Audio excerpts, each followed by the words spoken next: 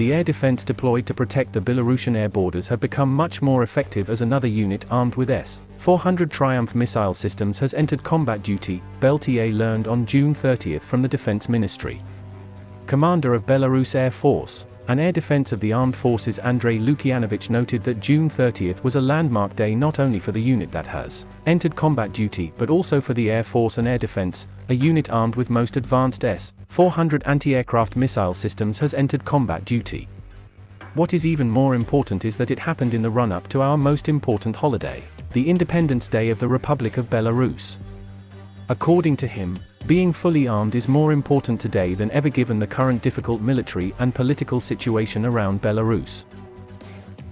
The personnel have taken a training course on how to use the modern equipment, honed their skills at the Kapustynaya training ground and are ready to perform the main task facing the air defense forces, Andrei Lukyanovich stated.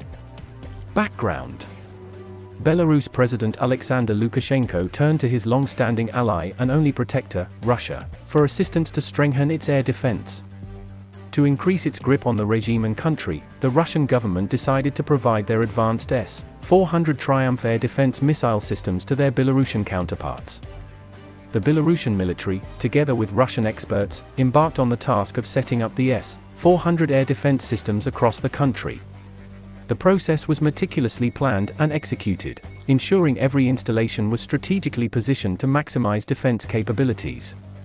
The relationship between Belarus and Russia is growing stronger in the wake of the induction of the S-400 missile systems.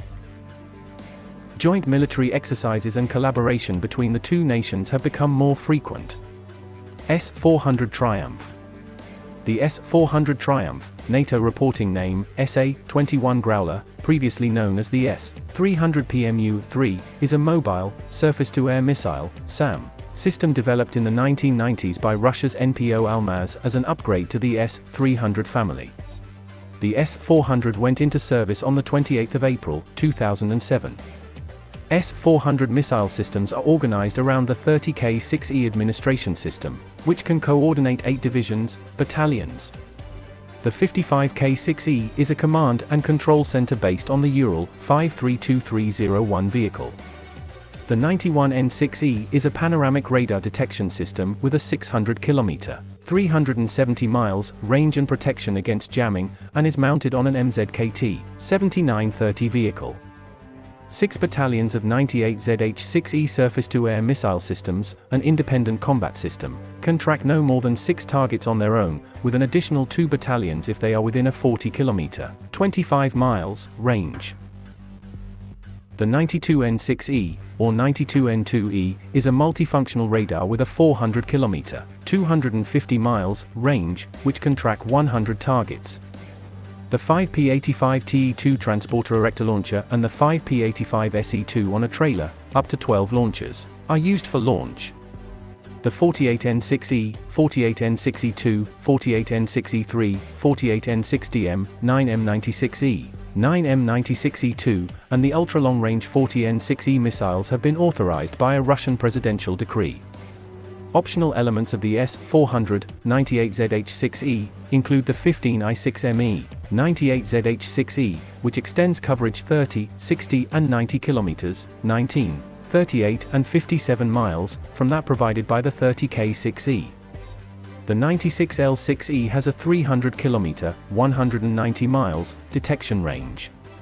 The 40B6M is housing the 92N6E or 96L6E radar. The Protivnik GE is an anti-stealth UHF radar with a 400 km, 250 miles, range. The Moscow 1 passive sensor is 2+1 times more effective than the Protivnik, with a 400 km, 250 miles, range Orion for a target designation on the air defense system, and the Avtobaza M and Orion Plus Avtobaza at high precision detection. The 1RL220BE versions were reportedly used for jamming. The 400 km, 250 miles, range S-200D Dubna, SA-5C, missiles and S-300P family radar systems can be used without additional command and control centers. S-300, SA-20A, SA-20B missiles may also be guided. A-50 and A-50U aircraft provide early warning and command and control target designation. The 306 control system can be integrated with the S-400 Triumph 98ZH6E system, the S-300 PMU2, through the 8362 control system, the S-300 PMU1, through the 836 control system, the TOR M1 through the Ransirem battery command post, the Panzer S1 through the lead battery vehicle. The Protivnik GE and Gamma DE radars, integrated with the 92H6E radar system, enable communication between each battery with Bakerlee senior command posts and similar types, nearby 306, 836 and 8362 administration systems, the Polyana D41 command post, fighter aircraft command post, and mobile long-range radars. The system's VHF component provides sector search and tracking, with the X and L-band components providing fine tracking capability. Good placement of the radars relative to the threat axis enables the L and X-band components to illuminate the incoming target from angles where the target radar cross-section, RCS, is suboptimal. The RLMS and RLMD have better elevation tracking accuracy than the RLMM, and the NEBOM should be capable of producing high-quality tracks suitable for mid-course guidance of modern surface-to-air missiles, and trajectory guidance of legacy SAMs. The Gamma C1E SHF mobile radar station has a 300 km, 190 miles, detection range. The NEBOM VHF mobile radar station and the Resonance NE radar station have a detection range of 400 km, 250 miles, and 40 km, 25 miles, to a height of 500 meters, 1,600 feet. All NEBO family locators are doubled for Army air defense. During the 1970s, the long-range mobile UHF-5H87 and SHF-5H69 low-altitude locators were used. A goal of the 1980s was detection at a height of 10 meters, 33 feet, at a distance of 40 kilometers, 25 miles. The Elbrus 90 computer is used to control the system. Missiles.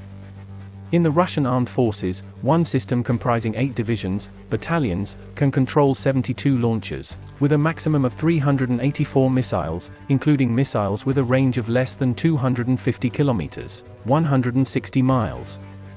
A gas system launches missiles from launch tubes. At 30 meters, 98 feet, downrange rocket motor ignition activates. In April 2015, a successful test firing of the missile was conducted at an airborne target at a range of 400 kilometers, 250 miles. Transporter erector launchers, TELS, carrying the long-range 40N6 may only hold 2 missiles instead of the typical 4 due to their large size. Another test recorded a 9M96 missile using an active radar homing head that reached a height of 56 kilometers. All missiles are equipped with directed explosion warheads, which increases the probability of complete destruction of aerial targets but are less effective against ballistic targets. In 2016, Russian anti-aircraft missile troops received upgraded guided missiles for S-300 and S-400 defense systems. The anti-aircraft version of the missile system, designed to destroy aircraft, cruise, and ballistic missiles, can also be used against ground targets.